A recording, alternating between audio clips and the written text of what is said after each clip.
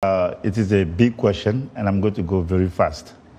Pan-Africanism is back. That's the reality, at least in the narratives of the leaders. It's not just about the activists.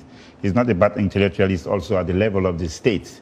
I think the turning point was when the African Union launched the Africa 2063, and also with the rise to power of Mandela and Thabo Mbeki. Thabo Mbeki coined a variant of Pan-Africanism, which was the African Renaissance. So since then, many African leaders are trying. And then today, we can see that there are leaders who are taking the initiative. William Ruto in Kenya is seen today as a great Pan-Africanist. The president of Mali, Assimi Goïta, standing to the French neocolonialism.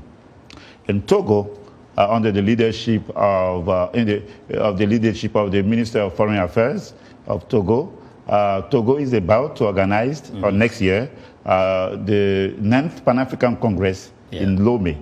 And then you can see that Ghana is going to organize a second conference on reparations. So things are going in the same direction, and then leaders are speaking what they're speaking the truth. One of the other issues that they've raised is the fact that there are conflicts, for example, on the continent, and these leaders actually point to that have not been resolved up to this point. What is happening, perhaps that we don't know behind the scenes, that could be actually maybe yielding some positive results and we're not aware of? For example, the conflict in Sudan. The conflict in Sudan, or let's say talk about Ivory Coast and Mali. When the Malians saw some soldiers, Ivorian soldiers at the airport with weapons, and there was tension on both sides. And that crisis was resolved. So you don't hear too much about those kind of things. And it is not always about African killing each other. The war in Ukraine, it is not on the African continent. It's been going on for 1 year. And the Europeans and America, no one is able to resolve that issue. So my point is that there is an African story, a tale of African hope that we don't always hear about. Even the question of migrants is not always what we see.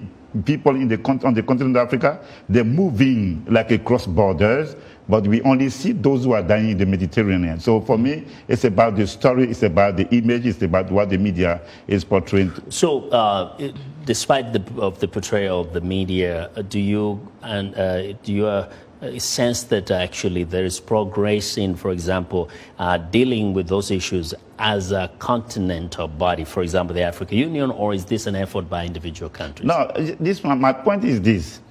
I said that several times when I came here to Voice of America. It is not easy to be an African leader. It's not easy to be an African. So when you see all those forces, the West or the East in the past, and today we can see China back in Africa, we see Russia back in Africa, we see America still in Africa, and we see the European powers. Africa has always been the battleground of all those powers. So, of course, all the things are impacting somehow negatively the welfare of the African people on the daily basis. Of course, we have our own flaws, our own weaknesses, and our no limitations. But my point is that there are things that are going on, and then we do not always try to talk about that. So I gave you the case of Ivory Coast and Mali.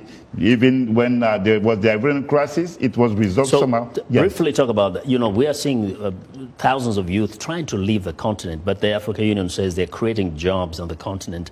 What is challenging that dream to come true so that young people can stay home?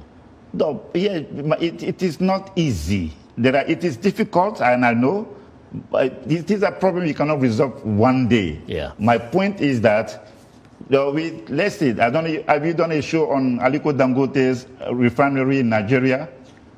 Not yet. No, not yet. That is part of that's part of the problem. So these are the stories we want to see, and then things like that are happening, and we always see media talking about hopelessness and helplessness in Africa. And I think that there is a story, an African story, that needs to be highlighted. And we'll continue telling the stories. We really appreciate your analysis today.